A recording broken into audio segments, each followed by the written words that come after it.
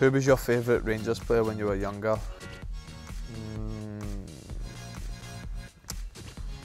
Paul Gascoigne's probably my hero. But in terms of more my generation growing up, it's got to be Barry Ferguson.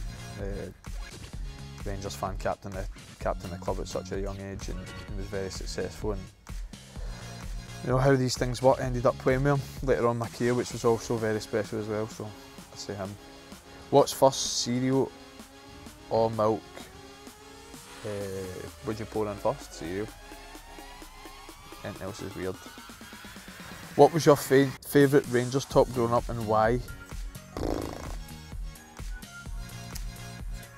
I'm going to say I dressed up as Michael Moles once for Halloween at our school disco, and it was the white, dark blue, light blue NTL one, and I had moles in the back, and I just painted my face with freckles and spiked my hair up. So I think because it's like an early memory, I'll say that one.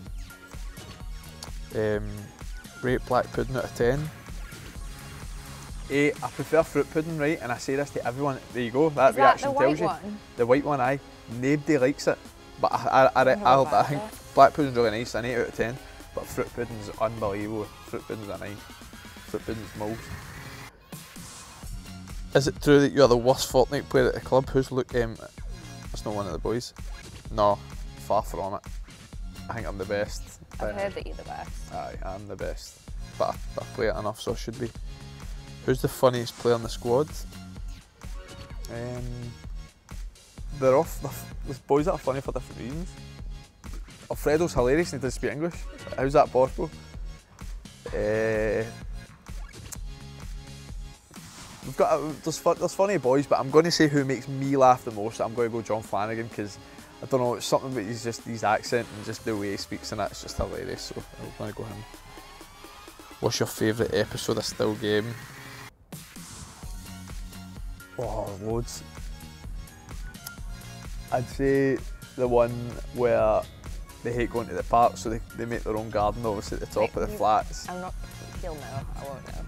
That one, and when obviously Winston's waiting on the bus and he sees the two Neds with the dogs, and he starts having a go at the Neds, and then the bus drives away. That's one of the funniest scenes ever. Which Hogwarts house are you in? Gryffindor. Gryffindor all day. No question. Home house. What's the funniest thing you've seen either in the dressing room or on the pitch? See, I hate questions like this because you can't actually answer them. No, honestly, right, people that know me don't know this. I have the worst memory in the world. Like, my memory is so bad. I'm so forgetful about everything.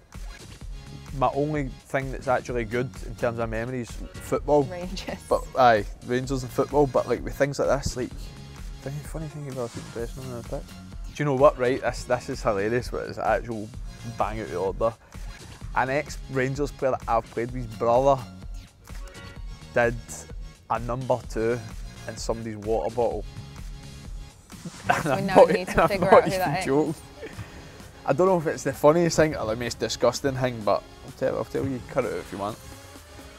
Would you rather have fingers as long as your legs, or legs as long as your finger? Fingers as long as your legs? What? Aye, I'd rather have fingers as long as my legs, because if you have tiny legs, then obviously I wouldn't be able to do what I do. So, can you share on piece of advice that Steven Gerrard has given you this season?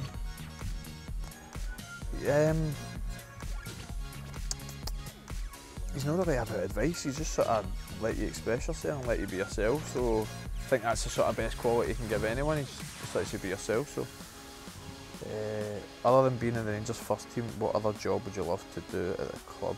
Yours, used to, because you're on a constant holiday, he's hardly work, so I'm going to say yours. Loudest singer in the dressing room, Scott Arfield, Backcountry Mile. Sings every day. So that is him. What's like Baku? Is the pubs okay?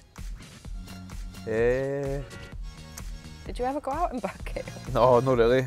Well, there's a Rangers pub in Baku, but it's definitely not it's not big enough for the amount we're going to take. So. Is better in the megaphone moment now a distinct possibility under Stevie G? I mean, it'll be better because we'll be winning the SPL, so that's what'll make it better. But I'd have absolutely no qualms whatsoever to go back in again. Aye. Funniest moment when the team went abroad for a game in Florida. A guy, when we were walking down the street in Florida last January, a guy, when we were walking down the street just in a random neighbourhood that was like, just seemed normal, just ran at West Florian with a ball and was just swinging his arms in like a circle, like just skipping over to West. West was just looking like, what's going to happen here? Am I going to get bottled or what? But nothing happened. But wasn't funny at the time, to be fair, but it was funny after. Who's got the best sense of style in the squad? I think I've got the best dress sense by a mile. Well, Russ McCrory said this the other week in his On the Spot. I'm just sharp, clean, gentlemanly. If you could be any Rangers player for a day, who would it be? I think let's go current squad. Current squad? Probably, if it's pretty cool. Like, I'd imagine most people say the same, but I would like to be Laugh just to like... Just to know. See, I'd love to know what's in his head, like, when he's just doing what he does. Or Alfredo. I'd like to know what Alfredo does on a day. I'd just love to know like what Alfredo does in his spare time. I'd love to see Alfredo go to like a Nando's or a coffee shop and order anything and just speak to somebody that can't speak any Spanish whatsoever. I think he'd just laugh a lot.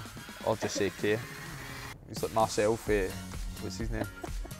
No, Manuel, sorry, he's like Manuel for Faulty Towers. That's Alfredo Manuel.